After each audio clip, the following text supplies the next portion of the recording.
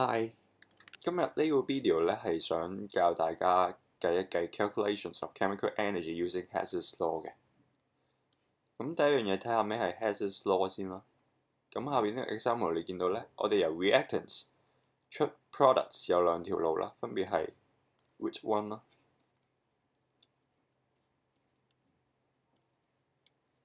同埋 root 2嘅。咁 root 1咧就係一個直接嘅 reaction 出 products 啦，而 root 2咧係會經過一個 intermediates 嘅。咁 Hess's law 講咗啲咩 ？Hess's law 其實就話咗俾佢哋聽 ，reactants 咧出 products， 佢哋嘅 enthalpy change 咧，無論用咩路徑都好，都係會一樣嘅。咩意思咧？即係話 delta H1 咧係會等於 delta H2 加 delta H3 嘅。無論佢中間牽涉咗啲乜嘢 intermediates， 佢個 final 嘅 enthalpy change 咧都係 equivalent 嘅。咁考試咧，佢會問你一條 equation 啦 ，A 加 B form C 同 D， 佢嘅 enthalpy change of reaction 係幾多嘅？咁佢會俾啲 data 你嘅。第一咧，佢會俾個 reactant 出一啲 product E， 佢嘅 enthalpy change 係幾多咧？同埋 C 加 D 會出相同嘅 product E， 佢嘅 enthalpy change 又係幾多？咁我哋點計咧？呢個係 root 1啦，而呢一邊兩個箭序嘅就係 root 2啦。咁 root 1就會等於 root 2嘅個 enthalpy change， 所以 delta H1 咧等於 delta H reaction 啦，加 delta H2 嘅。咁你調一調啲位咧，就會知道 delta H reaction 咧係會等於 delta H1 減 delta H2 啦。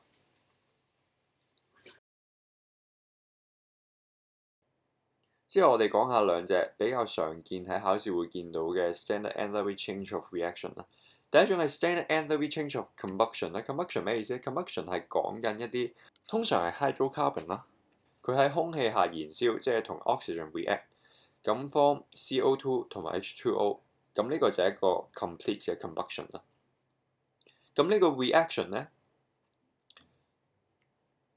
一 mol 嘅 reactant CXHY 啦，佢 react 完 form CO2 同 H2O 嘅 enthalpy change 咧，就係所謂嘅 standard enthalpy change of combustion。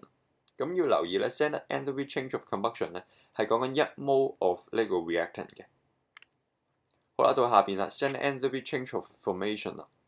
formation 點解咧？就係一啲 chemical compounds， 佢由佢嘅 constituent elements react 得出嚟嘅一個 enthalpy change。咁都係啦，今次就係一 mol 嘅 chemical compound 係需要幾多 enthalpy change 嚟 form 佢出嚟嘅。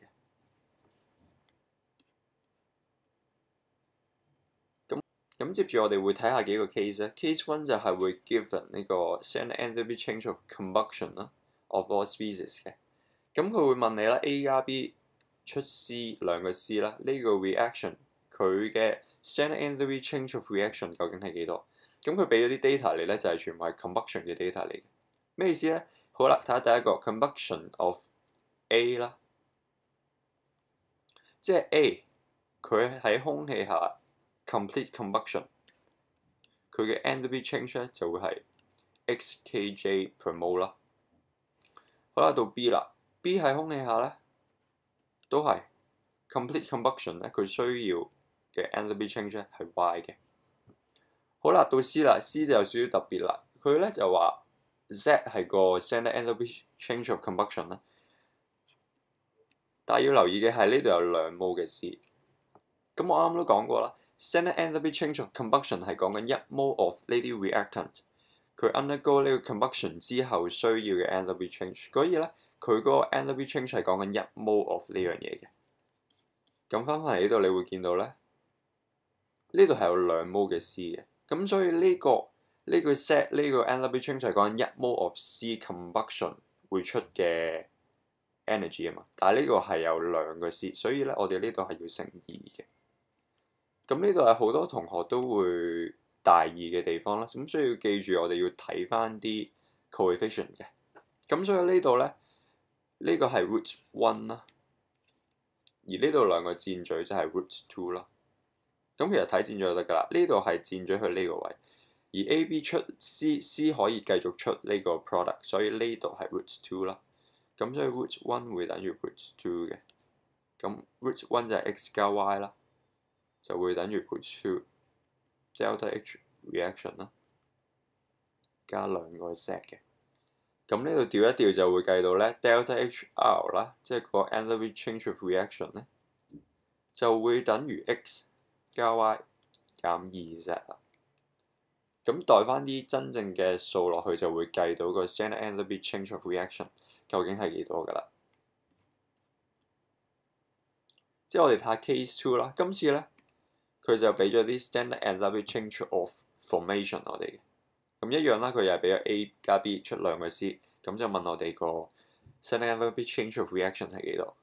好啦，今次係 formation 啊嘛，即係話由佢哋 constituent elements form 呢啲嘢分別係要用幾多能量啦。好啦，佢話俾我哋聽咧 ，form 1 mol 嘅 A 係用 X 個 kJ per mol 嘅，而 B 咧就係 Y kJ per mol， 最後咧 C 就係 Z kJ per mol， 咁一樣啦。我哋 standard enthalpy change of formation 呢個數係講緊 form 1 mol 嘅 C 係需要 Z kJ per mol， 但係呢度要 form 2 mol 嘅 C 喎，咁所以咧呢度個 standard enthalpy change 就會係 2Z 啦，一樣。好啦，但係今次咧嗰個 roots 有少少唔同啦，佢哋嘅來源一樣係個 constituent elements 啊，咁所以個 roots 就會變成 root 1啦，同埋 root 2嘅，咁兩條路最後都係去2C 呢個位嘅，咁所以咧1等於2啦，即係話 x 加 y 再加呢個 standard enthalpy change of reaction 就會等於2Z嘅，咁所以咧 delta H 嘅 reaction 咧就會等於2Z 啦，減 x 再減 y 嘅。咁我哋睇下一個 example 啦，咁呢個就係 DSE 嘅一個問題嚟，咁佢就叫我哋揾下 KHCO3 嘅 standard enthalpy change of decomposition。咁佢俾咗啲咩 data 我哋咧？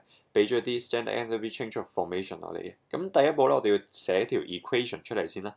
咁佢 decomposition of KHCO3 會係點樣嘅啦 ？KHCO3 啦，就會 decompose 做 K2CO3 加 H2O 啦，再加 CO2 嘅。咁呢度咧 balance 翻條 equation 咧就會係咁樣嘅。OK， 好啦，咁佢俾 formation 我哋啦，即係其實係由啲 constituent elements 係會出到呢啲唔同嘅 product 出嚟啦。好啦，第一樣 KHCO3 即係呢個啦，咁就話俾我哋聽咧，form 1 mol 嘅呢啲係需要負959個 kJ per mol 啦。咁所以呢度呢個 reaction 佢嘅 enthalpy change 就會係負959，但係要留意呢度係有2 mol 嘅，所以我哋需要乘2嘅。好啦，之後 form K2CO3 有幾多咧？今次係負1146，即係呢個數啦。一樣啦 ，H2O 就係負286，CO2 就係負394啦。好啦，咁今次咧，我哋又睇下個 roots 係點啦。咁全部一開始都係由 elements 啦，而個 product 就係呢邊嘅。因為呢度就算出咗 KHCO3， 佢之後 react 翻都會出翻 K2CO3 啦。咁所以有兩條 roots 咧，分別係呢度，呢個係 root 1，而呢度直接過嚟嘅咧就係 root 2啦。咁個計法都係一樣嘅啫，1等於2啦。好啦，1係幾多啊？1係由 elements 去到呢度，咁就係負959乘2啦。再加翻佢想我揾嘅 standard enthalpy change， 就會等於 root 2嘅 enthalpy change， 分別係第一負1146加負286，再加負394。咁我哋調完位，再計一計咧，就會計到原來個 standard enthalpy change 咧，其實會係92個 kJ per mol 嘅。咁但係要留意一點好重要 ，standard enthalpy change of decomposition of KHCO3 啦，佢係問我哋。咁要留意翻呢一個 standard enthalpy change of reaction 係講緊2 mol 嘅 KHCO3 decompose。但係如果佢係問我哋 standard enthalpy change of decomposition of 呢個咧，咁其實係講緊1 mol 嘅 KHCO3 decompose， 佢所需要嘅 enthalpy change 係幾多？咁所以我哋要最後咧係要將個答案咧除翻2嘅，咁就會等於1/2乘以92，即係等於46個 kJ per mol 嘅。咁記住啦，我哋個 mol 數係非常重要嘅喺計呢啲 enthalpy change 度。接住睇下第3個 case 啦。第3個 case 咧，佢就唔係俾啲 standard enthalpy change of combustion 又或者 formation 我哋，咁其實佢淨係俾咗啲 enthalpy change of reaction 我哋嘅啫。咁其實呢個都係2015 DSE 嘅一條問題嚟嘅，咁都係講緊 KHCO3 啦。咁今次都係問我哋個 standard enthalpy change of decomposition of KHCO3 嘅。咁一樣第一步係寫翻條 equation 出嚟先啦。係啦，咁好啦，佢俾咗2個 reaction 嘅 enthalpy change of reaction 我哋嘅，分別係 KHCO3 加 HCl 加就會出 KCl、H2O 同埋 CO2 啦。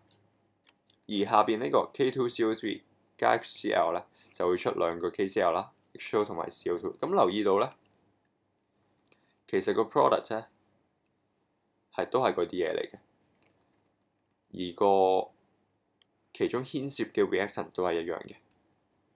咁好啦，第一樣係 KHCO3， 咁其實就係呢一樣啦。咁其實佢會出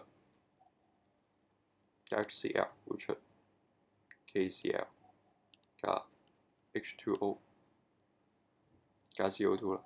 咁呢度留意翻呢度係2個 KHCO3 啊嘛，咁所以呢度咧睇翻條 equation 應該都係2個，咁呢度全部都係2樣嘅。到呢邊啊 K2CO3 一樣啦，加2個 Cl 就會出2個 KCl 啦，一個 H2O 同埋一個 CO2。咁但係呢度有2個 H2O 同2個 CO2， 點解咧？因為其實呢度本身已經有一個 H2O 同埋一個 CO2 噶啦。咁所以咧，我哋由 data 可以見到咧，呢一個 reaction 啦 ，K2CO3 呢個係負49.1噶嘛。咁所以咧，呢一條路就係負49.1個 enthalpy change。而下呢個 KHCO3 咧19.6，但係因為呢度有2 mol， 呢度得1 mol 嘅啫，咁所以我哋要19.6乘以2啦，個 kJ per mol 嘅。咁一樣要揾翻嗰2條 root 先啦。咁最 basic 最開始嗰個嘢咧就係 KHCO3 啦，而最後嘅 product 就係呢個。咁所以 root 1就係呢個啦，而 root 2就係呢邊嘅。咁所以咧1等於2啦，1就係呢個 reaction， 所以就係19.6乘2咧，就會等於 root 2， 即係呢度就係個 standard enthalpy change of reaction 啦，再加呢個 reaction 負49.1。咁所以咧個 enthalpy change of reaction 咧就會係19.6乘2，再加翻49.1啦，就會等於88.3個 kJ per mol 嘅。一樣啦，佢今次係問 enthalpy change of decomposition of 呢樣嘢嘛，但係呢度係有2 mol 嘅，咁所以我哋要將呢個數除翻2啦，就會等於44 0.15個 kJ， 佢冇啦。咁喺呢幾個 cases， 我哋都留意到，其實我哋計呢啲 chemical energy 最重要係要留意翻啲 number of mole 啦。譬如呢個 reaction 係講緊2 mole 嘅 KHCO3 form 2 mole 嘅 KCl， 2 mole 嘅 H2O 同2 mole 嘅 CO2 啦。咁佢 given 嗰個 enthalpy change 係講緊1 mole 嘅啫嘛。咁所以我哋要將呢個數乘翻2啦。咁留意翻呢啲 mole 數之後，再揾翻個 root， 將 root 1加 root 2嘅 enthalpy change 就可以好容易咁計到個答案嘅啦。咁今日就講到呢度先啦，拜。